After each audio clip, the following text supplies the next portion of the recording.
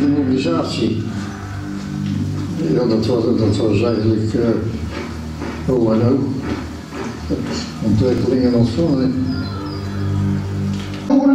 En het tweede misschien wel. Die stond helemaal in vlammen. Een vurige vinger.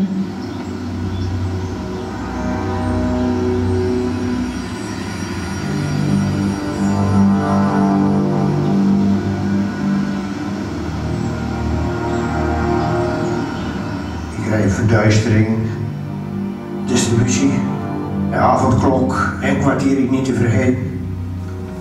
Alles was op de bon, hè? Maar alles veel te weinig, hè? Dan hadden we een gaarkeuken en dan ging ik ook mee naar de gaarkeuken en dan ging ik eten halen.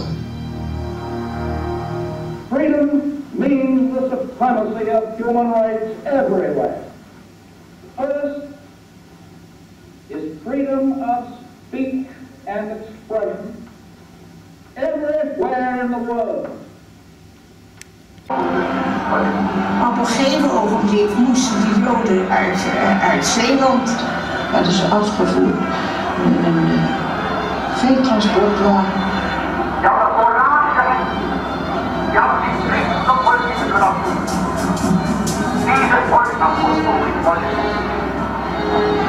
En toen we terugkwamen waren ze allemaal weg. Ik heb in 11 concentratiekampen gezeten. En toen we terugkwamen was er niks meer.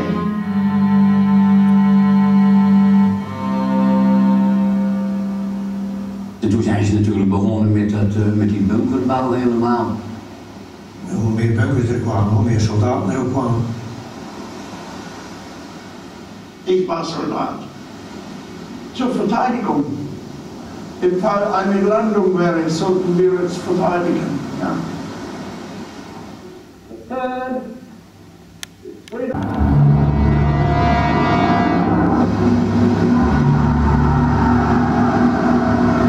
Toen vlogen de ramen eruit, de rolken eruit, de gordijnen eraf.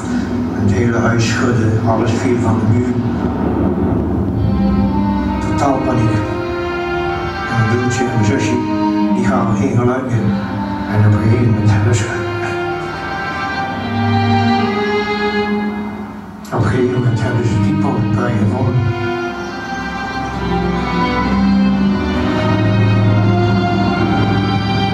Het bombardement was dus in feite bedoeld om de haven uit te schakelen. Dat is in zoverre mislukt dat er 's avonds bij de donker weer al boten voeren.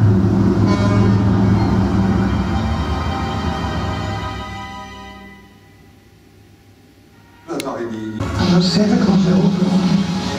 Zo. Alors là, il faut plus que du courage, il faut avoir de la chance. Mission impossible.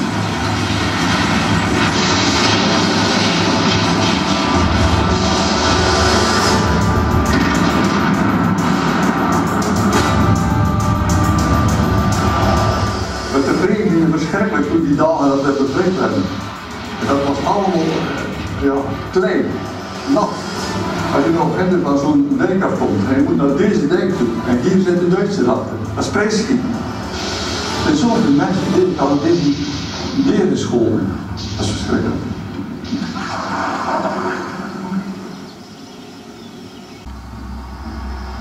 Kwamen daar helemaal zwaar gecamoufleerde mensen met geweren in aanslag. En dat bleken de schotten te zijn met hun steenguns en platte helmen.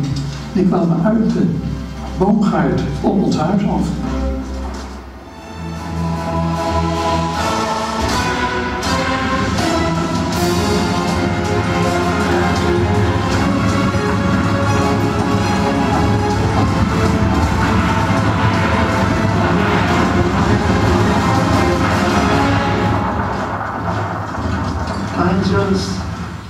Wie eine Bandage aufgerollt.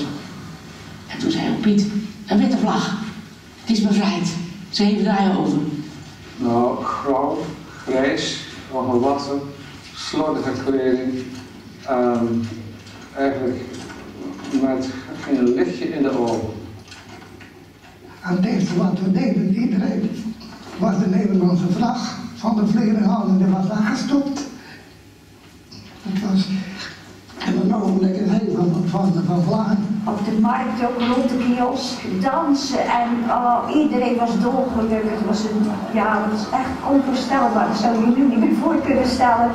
Die blijdschap, iedereen dat het juk van je af was. Ik zei tegen een Canadese, die met een meisje stonden te praten, she would like to have a kiss. En dan hing een vlag en iedereen droeg oranje.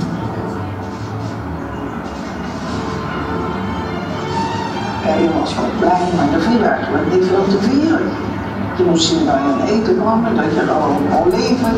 Daar hadden mensen er druk mee.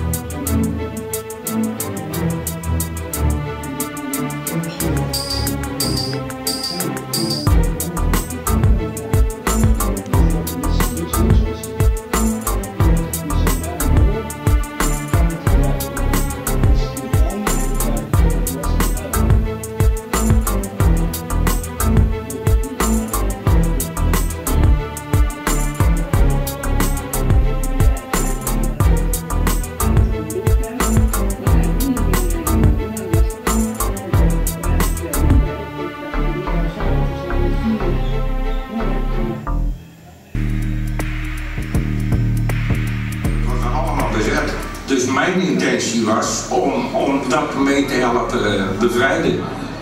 Jongens, wij moeten meedoen, hè? Ik ga dat ook niet gaan lezen, toen ik aan het tekenen. Overal ter wereld dingen zolang de minister het goed dacht. En toen werden wij het uitgezonden naar Indië. Je was er nooit de provincie uit geweest, bij wijze van spreken. Met de wereld rondtrekken. Dat is toch mooi? S'nachts ben je wakker en dan lig je in de broek. Dan kon je niet slapen, dan je lag te trillen van angst. Liquideren. Oorlog is oorlog.